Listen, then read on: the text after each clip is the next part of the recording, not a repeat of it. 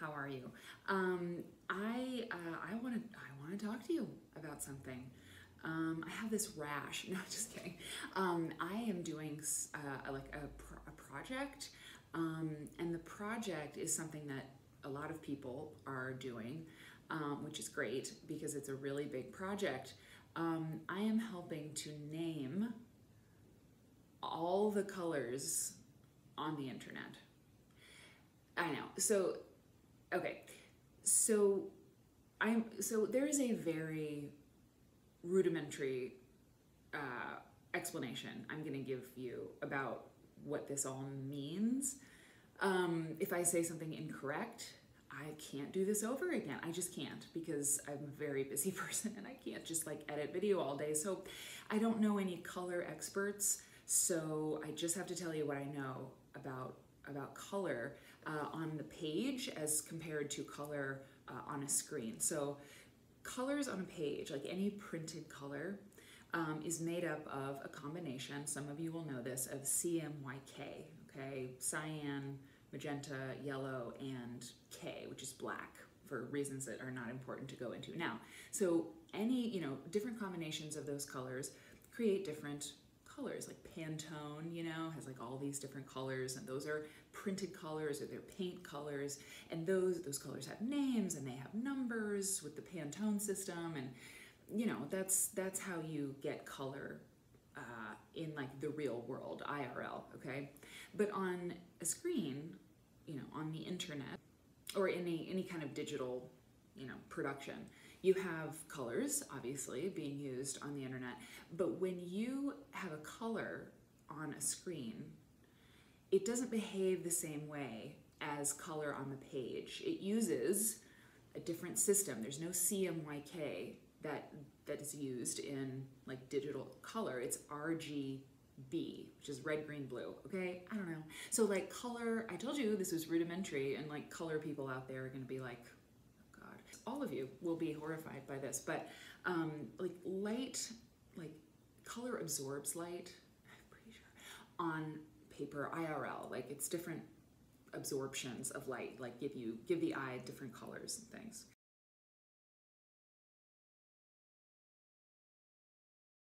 Let's use the Pantone system as an example. I'm sure there's other examples of like companies or organizations or systems for naming colors, but the colors like IRL have names. Millennial pink, for example, they have names.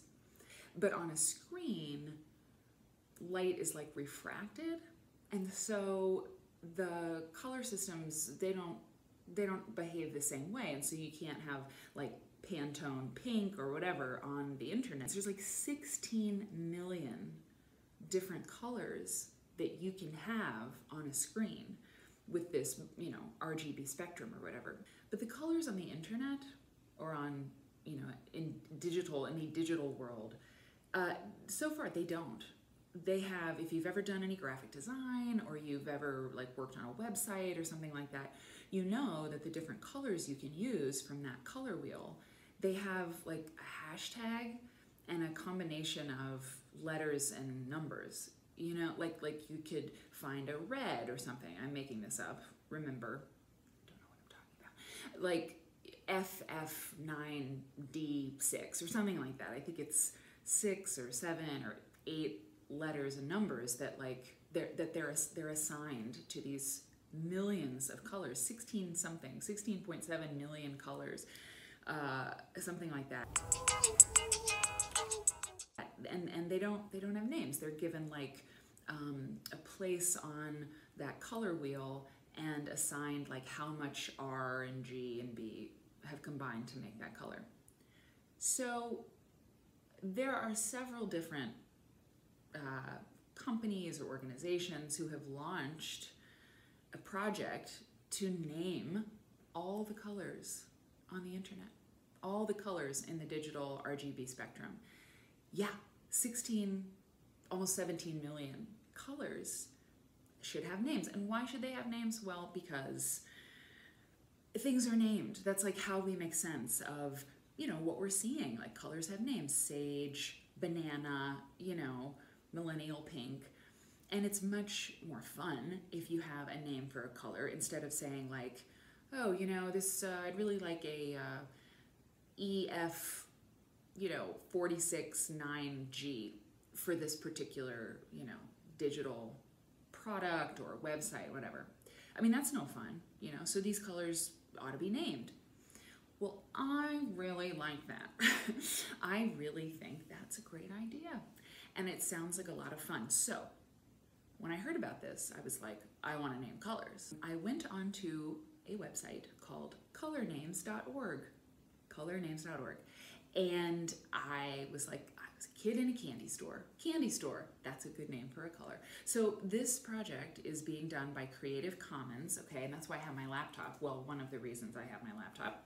CreativeCommons.org is a nonprofit organization that helps overcome legal obstacles to the sharing of knowledge and creativity to address the world's pressing challenges. My hair is not one of them, but sometimes it feels that way. So that's groovy. It sounds like something I can get behind. You know, I don't know much about them. I'm not associated with them, except over the past year, and now we're in a new year, so I'm starting a new year of naming colors. Over the year of 2019 to 2020, I named colors. I named a lot of them. How many do you think that I named? Do you think that I named 300? That would be a lot. Do you think that I named 1,000? It's ridiculous. Oh no. To date, I have named 4,115 colors. Yeah. I'll show you a few of them.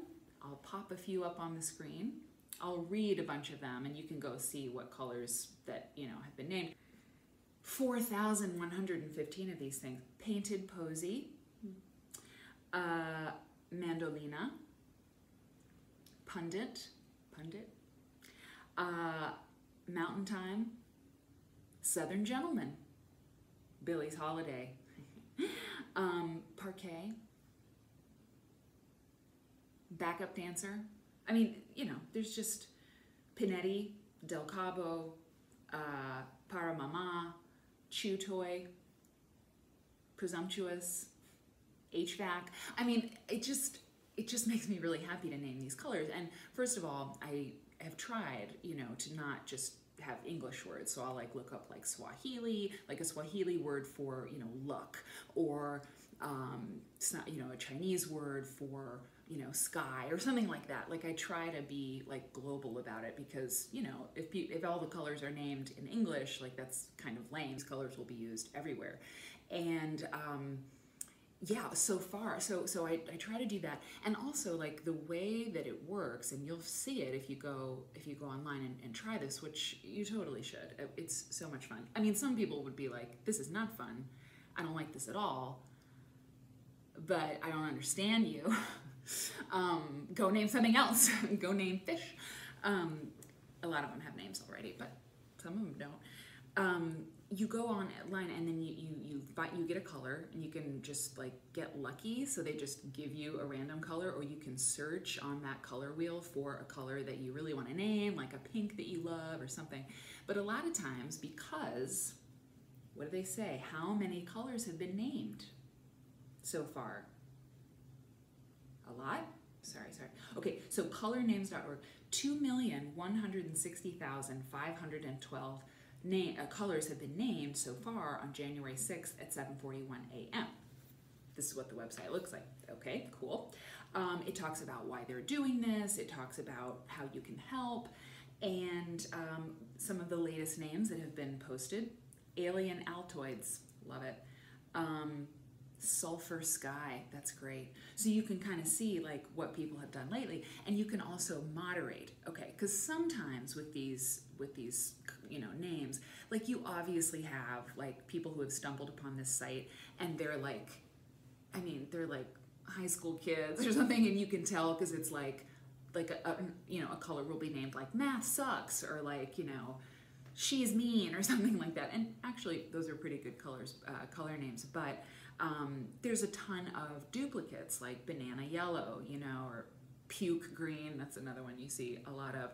So, so moderators can put thumbs down on some of those words, but it'll also flag the duplicates. So if you find a yellow and you submit banana yellow and click submit, it'll tell you that it's a dupe, it's a duplicate. And so you should probably try to name it something else, or just move on to a different color and try a different name, such as, I'm just gonna scroll. It's so fun. It's so fun. Bill Murray, To the Bridge, Chamber Choir, So Stella, Convocation, It's Curtains for Me, I wonder what that color was, Fix It, Pudgy, Bon Courage, Shisaki. I mean, there's 50 pages of these. I mean, I do Folk Life, Bully Pulpit, Garbo, good one, Scepter, Transduce, Wakey Wakey, Magnifique. I mean, okay, so just one more brief thing about this. You should do it. You should do it because it's really fun, and I think I've made that abundantly clear. But I want to get definitely to 10,000. Is that weird? I mean, yeah, depending on how many colors I actually name. And by the way, if they're voted down a bunch, you know, maybe they won't make it through. That's okay. I see color names that I don't love, and I'm like, gonna give that a thumbs down, but rarely, you know, rarely. There's 16 million, let's see for sure, 16 million. There's a lot. I can't find it right away on the site, but maybe, yeah, 16,777,216. So like, it's all good. Like, name your colors. I'm sure they're gonna get through because that's a lot of colors. So I think part of the reason that I am able to do this, part of the reason that I think it's so fun, is that I'm a writer. I'm a writer first. Before anything else, I've always been a writer. I love to put words to things because it's the only way I can make sense of life at all. I have to write it down. Like, what just happened? How do I feel about it? You know, and so I have, you know, writing for a long time, you would hope that you have like a decent vocabulary, right? And that you're creative. And so I am not a lot of things, but I have a decent vocabulary and I'm very creative. And have I mentioned, I like naming colors. So that's true about why, you know, I've been doing this and love to do it. But also I was a performer for many years working with an ensemble called the Neo-Futurists here in Chicago. Some of the best years of my life was making work with that performance art company. And we did this thing before each show as the people would file into the show. It was very weird, but great. Two of us would wear sunglasses and put on headphones so we couldn't hear anything except the music we were listening to. And we would stand at the doors, there were 2 doors into the show, and we would write name tags for everyone. Everyone who came to the show got a name tag with not their name on it. We would just randomly name them, like whatever came to mind. It was true free association, and we'd be like, what's your name? And they'd be like, Tracy, and we'd be like, here you go, frog legs. You know, it wasn't mean, but it was just like whatever came to mind, that's what we would do, that's what we would name them. So I had years really of doing this kind of thing where it was just like, boom, you know,